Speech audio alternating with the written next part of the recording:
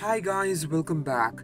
Today we're going to talk about Shadow and Bones Season 3 and whether it has even been renewed.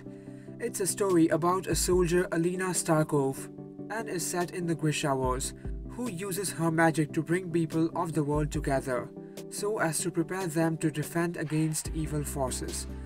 Now the showrunner Eric Hazener did say in an interview that when he pitched this show, he pitched a 3-season plan, as it is written like that, and so all fans are hoping for a Season 3 announcement. The first 2 seasons were really loved by fans, and they were a success for Netflix, so it seems highly unlikely that they cancel it. Plus, the lead star Jessie Mei, who plays alinastarkov, did reveal on the Season 2 premiere that they are really eager to return, as there is so much passion for it in all of them, and the cast members say we have to go again. She said that there are definitely plans in works. Some of the fans were expecting an update on Season 3 in the Tudum event, of Season 3 on Tudum event, but that didn't reveal anything.